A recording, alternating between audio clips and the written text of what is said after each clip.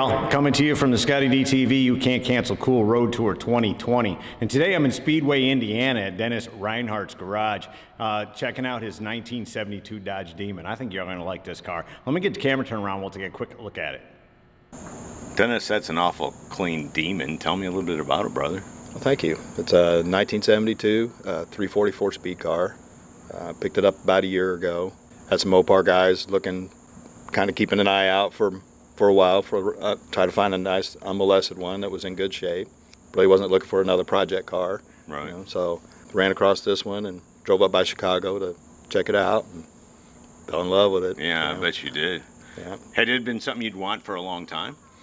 Yeah, I'd been looking around. I had some Mopar guys out looking around for probably about 10 years or so. Yeah. Just, you know. And I had one when I was 16. Oh, okay. Lasted about a day. Oh, really? Yeah, I rolled it. Oh, no. So, what happened? Yeah. I had the aluminum slots on it and hit a chuck hole, and one of them broke, and it just dipped down, hit a curb, went over, took out a light pole. Holy cow. So, were you all right? Yeah, everybody was all right. Yeah, a friend of mine had a fat lip, and I had to have a couple stitches, but other than that, you know, woke up with the back seat on top of us, car upside down. Holy smokes, everybody was talking about you in town? Well, I was still in high school. Yeah, I was only a sophomore in high school. So. Well, then you became a hero, right? Oh, yeah. You lived this car accident, and it was upside down. Yeah, that's what people remember about me in high school. And you weren't speeding? Nope, wasn't speeding. Right. Nope. It was raining a little bit, and so, yeah. It was all on that wheel. Yeah. I can still tell you the commercial that was playing on the AM radio. No kidding. The little blue jug is dynamo. You don't remember if you remember that commercial? No. But yeah, it was a liquid detergent. That was a commercial that was playing on the radio. It was an AM radio. There wasn't any FM stations at that time. Right. Oh, wow. What year was it? 1974. Okay. Yeah. Back in the mid-70s. Yeah. And that was here in Speedway or Indy? Yeah. Yeah. Huh. So. Well, that's a long time you'd been harboring that dream of getting that car back. Sure. And longer than a day. Yeah. What would psychiatrists say about that? Well, you know, I always tell them it's cheaper in therapy. Yeah. But it was a 71. It was about the same color, that gunmetal color. 318 car, had some headers and some traction bars on it, aluminum slots. And it was a fun car to drive, you know. Yeah. But and that's funny. This kid calls color gunmetal. Yeah, they call it gunmetal. You look a light blue. Yeah. I think gunmetal. I think gray or silver. Yeah, or they don't call it gunmetal blue or anything. They just call it gunmetal. Yeah. Huh. So. Original vinyl top car. Yep. Yeah. Numbers matching. Yep. The block, the tranny, and the rear axle numbers all match. Yeah. Wow. So, and you got documentation on it too. Yep. Got the build sheet for it. And so, yeah. How cool is that? That thing's got to be getting fragile, huh? Yeah. Well, it's got the A38 code, I think they call it, and it had a police package on it, so it has extra welds, got the torque boxes. Oh, wow. The larger drum brakes, I think they said. But there was some stuff that went along with having that A38 code. They call it a police package. So well, how cool is that? That makes it even rarer, I would think. Yeah. And just to find a 344 speed car, period, Sure. that's unmolested is kind of a tall order in a Demon. They only made them 2 years, you know, and then he went on to be Dusters. People protesting about the name. And that's funny because I don't know how old I was, 10 years old, around 8 years old around that time, right? Yeah. So I think of the Demon more as a trim package that it is now because, you know, you get a Challenger Demon and stuff like that. But at one time, it was actually the model. Yep, it was. Before the Duster. Yep. And then when they moved, do you know when they went from the 2 years of the Demon, because the Duster seems like it's a little bit bigger car, no? Huh? No, I think it's the same car. You know, I wouldn't swear to it. I'm not, you know, an aficionado. No, right, yeah. I'm sure we'll have some show. I'm just a guy that likes cool cars. Yeah, no, right, and hey, there's nothing wrong with that. White bucket seats, got air condition? No AC. No. So what size wheels does it have on it? It's got a 70 15-inch. Yeah. 70 series, 15-inch. Yeah. And you've even gone with the white leather, still had the white leather tires on it, and you know. Yeah.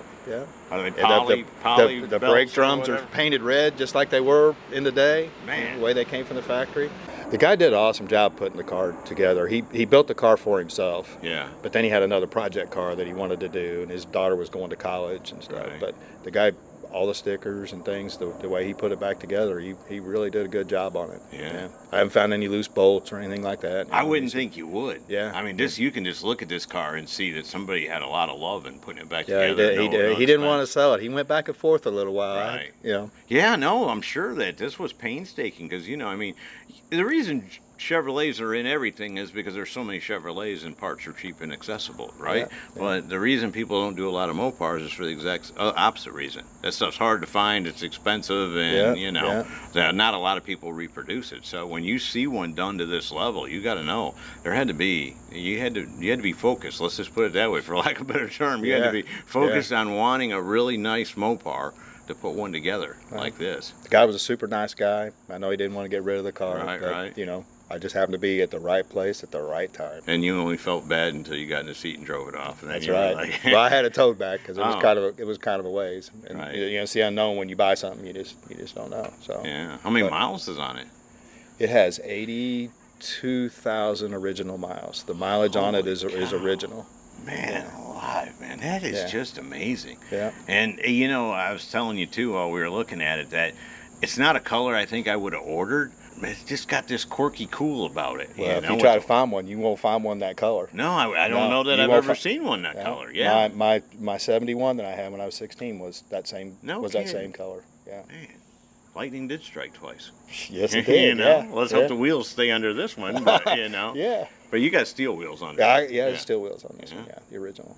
Man, dude, I just, like I said, when I saw this, it was like one of those mornings when you wake up and you know. And then when I come out and see you and your brother, I never know what I'm going to see. Yeah. Okay, granted, that's it. But to see a two-headed monster race car would have been less surprising than to open the door and found this, like, brand spanking new, better than new. Yeah, and they got that just unique sound when you let that clutch out and they thump like that. There's no sound like them. Right. 70s cars. Yeah, the late 60s and early 70s, man. Right, that's when it was. That when it was all happening. You could still feel the road, and you know. Now we have cars that have much better performance numbers, handling numbers, and all that. But you don't feel like you're going as fast. You know, you get in this car and go 100.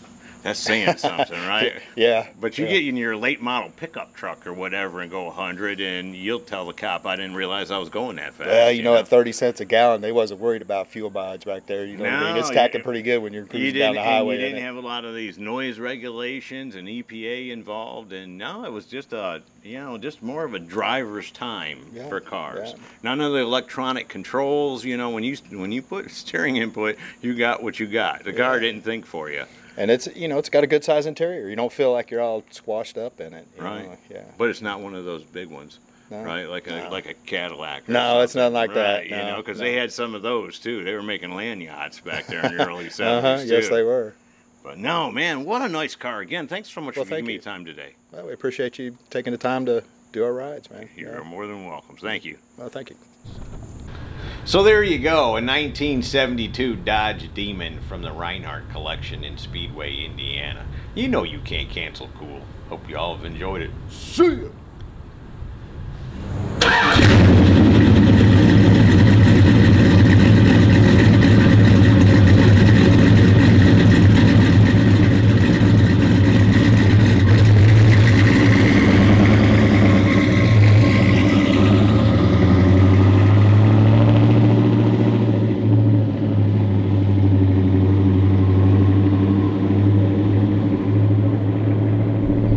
Make sure you subscribe to this channel and visit ScottieDTV.com for an easy way to search the hundreds of videos I have posted. Either click the link in the description or the one at the end of this video.